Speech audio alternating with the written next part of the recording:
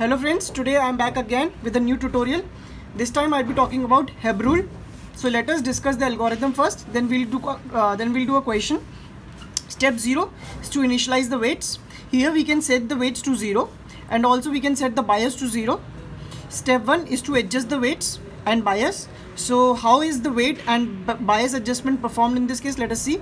Wi new equal to Wi old plus xi y, where x is the input vector and y is the target output. Change in weight is equal to xi y and change in weight is equal to y. So Hebb rule, it is mainly used for pattern association, pattern categorization and pattern classification. So now let us look at a problem for pattern classification for Hebb rule. So this is the question here. Using Hebb rule, find weights required to perform the following classification of given input pattern. Plus symbols represent the value 1 and empty squares indicate -1. Consider I belongs to the members of the class, so has a target value 1, and O does not belong to the members of class, so it has a target value of -1. So first step is to arrange the data in a tabular form where pattern I and O are given.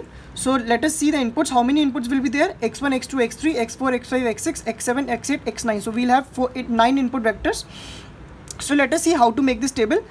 Since plus indicates 1, so we'll write corresponding to plus, we'll write a 1. So 1, 1, 1, -1, 1, 1. Sorry, -1, 1, -1, 1, 1, 1 for I, and for O it will be 1, 1, 1, 1, -1, 1, 1, 1, 1. And target value it has been given. For I it has been given 1 and for O it has been given -1.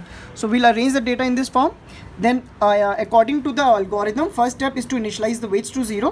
So we'll initialize all the weights, that is W1 till Wn till W9 and B to 0. So let us take for first input, that is I.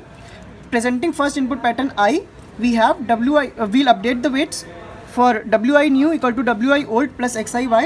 W1 new equal to W1 old plus x1y.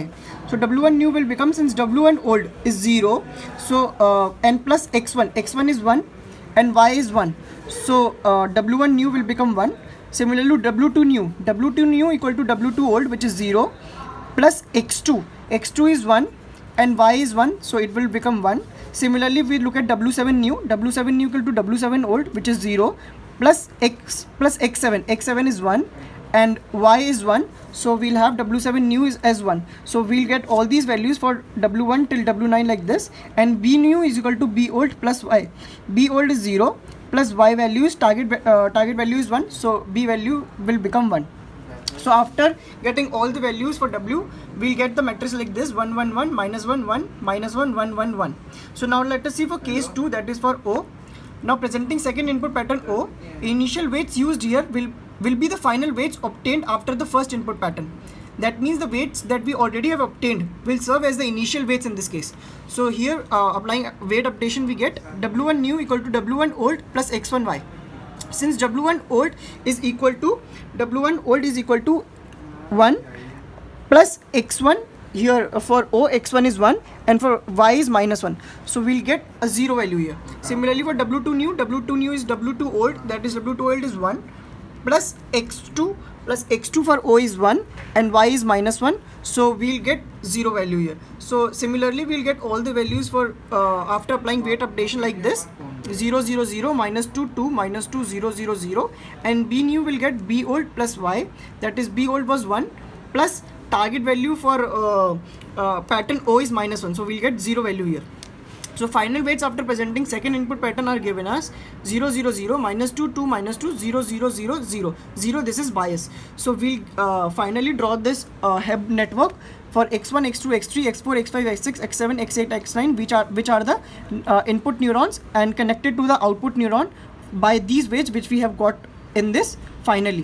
So this will be the Hebb network after solving all the question, after solving the entire question.